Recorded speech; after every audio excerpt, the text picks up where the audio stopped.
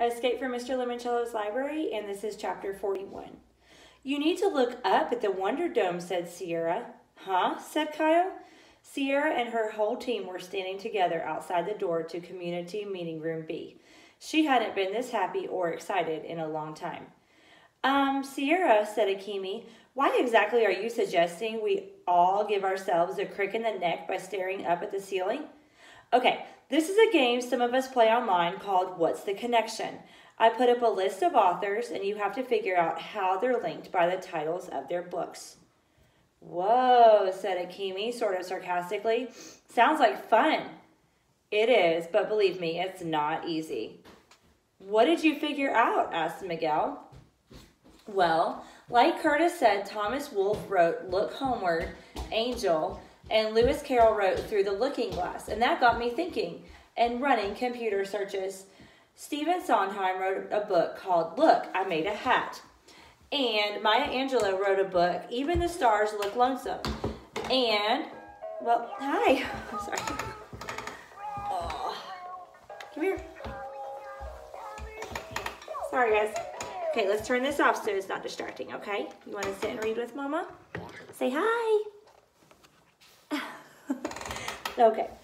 And Bosch wrote, This isn't what it looks like. They all have look in the title, said Kyle. What about the other 5 authors, asked Akemi. Did they write lookbooks too? No, they're up there for a different word. Boop. Put your shirt on. Huh? No, put your shirt on. Booker T. Washington. Shh. Okay, we gotta be quiet because Mama's reading. Leave your shirt on. Hey, look. Look, you look cute. Okay, sorry, he gets hot. Here, hands up. Okay, now go to sleep, okay? Mama hold you, go to sleep. Booker T. Washington wrote Up from Slavery, and Shel Silverstein wrote Falling Up.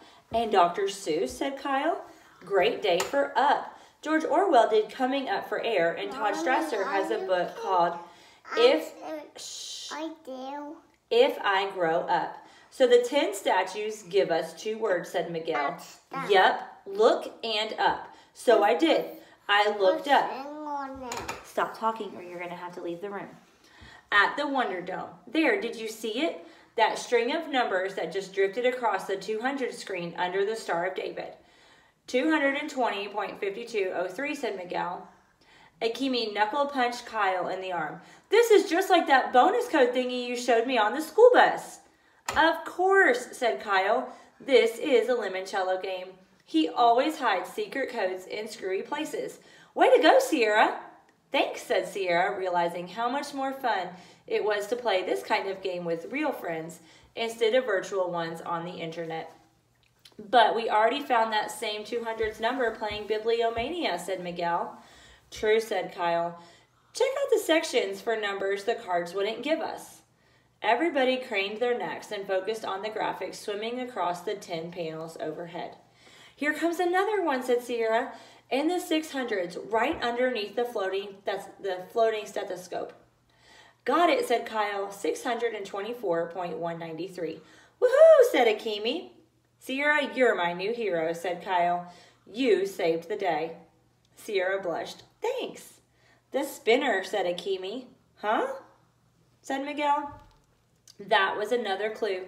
The Bibliomania game was pointing us to the ceiling too, because in Dewey Decimal Mode, the Wonder Dome looks like a giant 3D version of the board game Spinner. Awesome, Sierra, said Miguel. Absolutely awesome. Sierra and her teammates stared up at the ceiling for over an hour. At 12:30, they finally lay down on the floor so they wouldn't cramp their neck muscles. Because every 15 minutes, the animated ceiling loops through call numbers for every Dewey Decimal room in the library. Except one. And then the sequence repeated itself. How come there's no 300's number, said Miguel.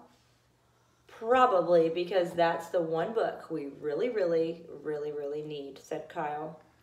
That Lemoncello, said Akemi. What a comedian. And that's the end of chapter 41. Say bye.